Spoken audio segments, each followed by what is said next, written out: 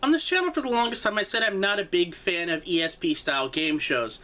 You take a look at Blank Check, you take a look at Mind Readers, and they were pretty dire.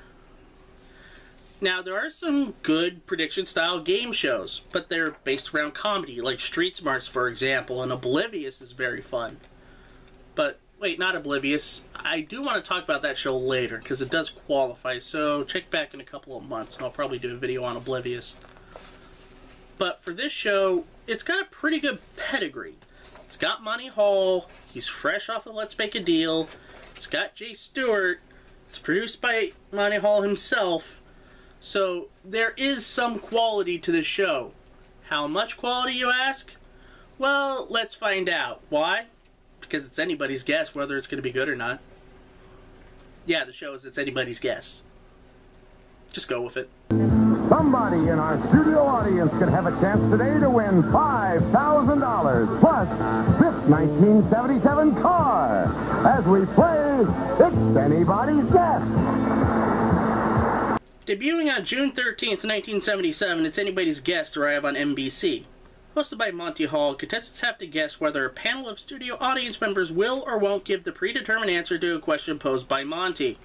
Well, that's part of the game. Another part is the studio audience panel trying to guess the predetermined answer. So there are some layers here, but do they make for a good show? And do they make for a good show? Well, it's anybody's guess to say, really. But I kind of have an answer to that, and it might be yes, given that the host is Monty Hall. Now, here's the star of our show, Monty Hall. Thank you very much, everybody, and welcome to It's Anybody's Guess. And welcome to our challenger and champion, and Paul Vistra, all alone up here, waiting to be joined by four people. Monty is the consummate professional. I can't think of a show that he's hosted badly. Here on It's Anybody's Guess, he plays to his biggest strength, and it's the unpredictable nature he could definitely move around. While the show isn't as hectic as Let's Make a Deal, the unpredictability of the contestants match that of Deal. Monty himself elevates this show more than you would believe. Without Monty, this show I don't think would have made it past the pilot stage. So we know Monty is great, and him being able to do wonders with the show helps. But what about the show itself? Can that be improved upon? Is it better with or without Monty? Well, it's better with him, so let's take a look at the format. The game focuses on the two main contestants in the five-person panel from the studio audience. Monty will read a scenario to the panel that has multiple answers to it, and it's the panel's job to guess the predetermined answer that the staff thinks they will get. Before that, the contestants have to predict if they'll get the predetermined answer or not. They are then given the option for a safe for 1 point or a long shot for 2 points. If they play it safe, the panel gets 5 guesses whether it be yes or no. A long shot on a yes means the panel only gets 3 shots at it. Long shot on no means the contestant has to sweat 7 guesses. If the contestant correctly predicts the outcome, they get the points. If not, the opponent gets the points. But the contestants are just the only ones that are playing. In this game, the panel is trying to guess the right answer because if they do, they win a prize. The prizes are important because the person on the panel that wins the most prizes at the end of the show becomes the new challenger on the next show. So the show is a bit multi-layered in its approach. Honestly, there really isn't much to this game, but the big thing was hearing all of the answers from the audience panel, and some of them could get quite racy and quite funny at the same time. All right, Glenda, you just pulled into the lover's lane, you turn out the lights, what's the next thing you do? You get in the back seat. Get the feeling Glenda's done this before? That stuff is what turns the show into something that wouldn't be that memorable into something that could be quite entertaining. I'm alright with the scoring system as well. It rewards risky play with somebody just really going for a long shot on yes.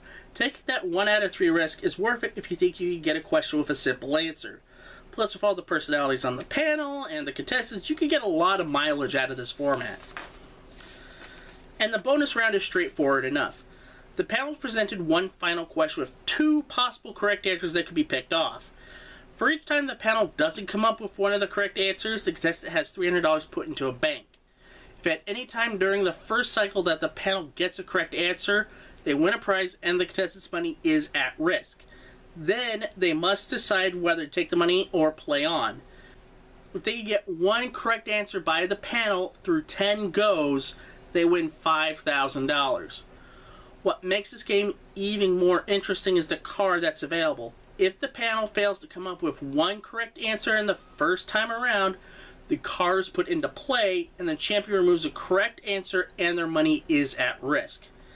If they make it past the second circle without anybody getting that last right answer, not only do they win the $5,000, but they win the brand new car. It might sound confusing, much like the game itself, but because of how much is going on in this one, but it works wonders and it's kind of easy to follow along. At the end, it's a pretty decent show. It's not going to blow anybody away, but there's entertainment to be had here.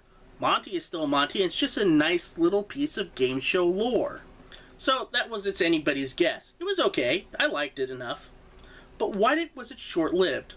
Well, it was in a time slot where it's going up against some pretty big competition. You had Family Feud going on ABC, and you have Love of Life going on CBS. And with those two shows being as dynamic as they are, you have to succeed. And unfortunately, It's Anybody's Guess didn't. So, third place in the ratings, wasn't doing too well. It got canceled for, I believe, it did get canceled for another short-lived show in Knockout. And that will also be covered on a future 26 Weeks or Less. So that's going to do it for me. I thank everybody for watching. Hopefully you enjoyed this nice little look at It's Anybody's Guess. Leave a thumbs up if you enjoyed the video. Leave a comment on a show that you want us to feature on 26 Weeks or Less. And subscribe to the channel. Click that bell to get notifications on when a new video is going to be put up every Wednesday or Sunday. And if you really want to support the show, become a Patreon backer at patreon.com/GameShowGumbo. $1 a month gets you access to all of the videos one day before they go up on YouTube. I mean the big Sunday videos that go up on YouTube, you'll get to see them Saturday. Well, that's going to do it for me. Until next time, thank you for watching, and goodbye, everyone.